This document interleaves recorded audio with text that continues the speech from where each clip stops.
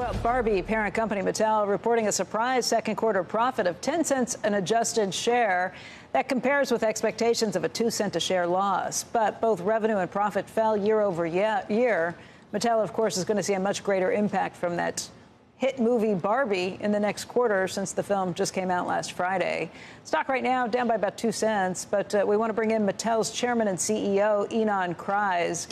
And Ynon, the phenomenon that is this movie has been huge. You see it everywhere. You go to the movie theater, you see it out, you see the marketing campaign for it. When does that really play out into your earnings, just in terms of toy purchases or things that it can really mean for your company? Hi, Becky. Well, from the very beginning, this was never just about making a movie. This was about creating a cultural phenomenon. And we could not be more proud and happy with the way the movie is playing out. We're seeing a very broad audience, more than female. We're seeing male fans. We're seeing people coming back 2 and even 3 times to the cinema. The movie is playing extremely well internationally. And all in all, it's a great launch for our first production out of Mattel Films. We expect to see the impact playing further in the second half of the year, and expect Barbie to grow for the full year. What happened just in terms of sales of Barbie? Are you selling out of stuff right now? Yes, very much so. The movie-related product has been selling out very fast. We're seeing strong performance entering into the third quarter, and clearly there is a lot of demand and excitement for Barbie out there. Yeah, are you going to be upping production of Barbie stuff for Christmas? We're working very hard to fulfill what we're seeing as increased demand. Barbie is such a strong brand. It's resonating at a level we've, of course, haven't seen before. We need to remember that going into this movie, Barbie was already one of the strongest brands in the industry. For 2 years in a row, it was the #1 brand in the world in the toy category. So the brand is already strong, and of course, the movie is elevating it to another level. We're looking at this one-month chart. Stock's up 15%, I think a lot because of the excitement around this movie. It's certainly paid off in terms of the buzz and what you're seeing, and probably the halo effect into sales for these things. But the other issue that Mattel's been dealing with, and all toy makers have been dealing with, is just this idea that people aren't buying as many toys as they were during the pandemic when kids were stuck at home. I know you guys have been dealing with retailers managing their inventory. That hit in the first quarter and the second quarter. Do you think you're through that yet? What happens? And are we getting back to just a normal demand for toys? Yeah, we do believe that the retail inventory correction is mostly behind us. Our own inventory is down by over $200 million. We have seen softness in the second quarter in the toy industry, but we expect to see increase in a positive holiday season for the toy industry overall. Richard Dixon, who was responsible, or at least credited, with the big turnaround for Barbie for your company, it was announced yesterday he's leaving to go be the CEO at Gap. Is that a huge hit to you guys? How do you fill in, and how do you create the buzz that had been there before?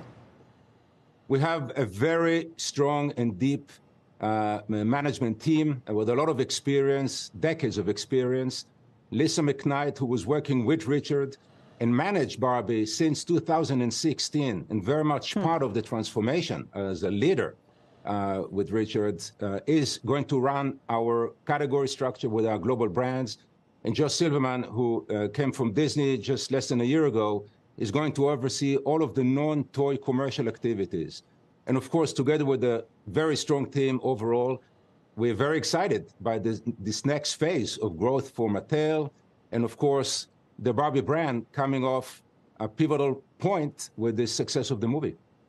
Yeah, I know that this has been something you've been working on for a long time, this pipeline with Hollywood. This is the first big payoff for it. I'd read that there are 14 potential film ideas that are in the works at some level or shape or form. I guess I'd wonder, what did you learn from this Barbie experience, and how do you put that into play with other potential films that are out there, whether that be Hot Wheels, Barney, Polly Pocket? Yeah, the Barbie movie was really a showcase for the cultural resonance of our brands, our ability to attract and collaborate with top creative talent, and of course, the promotional and marketing capabilities and our franchise management expertise. And the collaboration with Warner Brothers has been phenomenal. Warner Brothers has done an amazing job from the very beginning. They showed commitment to the project. They brought in their marketing and promotional platform. And together we created something very special, a cultural phenomenon. This was not just about marketing a movie. This is a cultural phenomenon. You know, this movie wasn't targeted at kids. That's the weirdest part about the whole thing. It's getting huge buzz, but that definitely plays out and is the way you see it in the future. Do you need to bring in older audiences from the PG-13, or will other movies be directed more at the kids who would naturally be your market?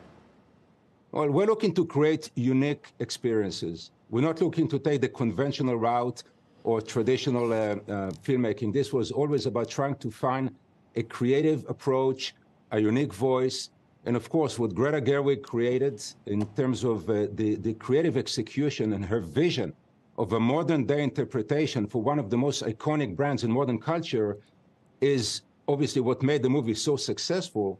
But this is the approach. We're looking to partner with creative talent, support and amplify them, and then bring in our capabilities to market and promote and create events out of these movies, not just for cinema goers, but for culture overall. So what movie is next? Well, we have a few exciting projects in the pipeline. We haven't announced when they will come out yet, but we have the Hot Wheels project produced by J.J. Abrams and distributed, partnered with Warner Brothers, Matchbox with Skydance, Rock'em Sock'em Robots with Vin Diesel, Polly Pocket with Lily Collins, Major Matt Mason with Tom Hanks. We have the Barney movie, and a very exciting slate and a very diverse mixed offering, different genres, different demographics, and all in all, a very strong portfolio, a very exciting slate of projects that are now currently in development.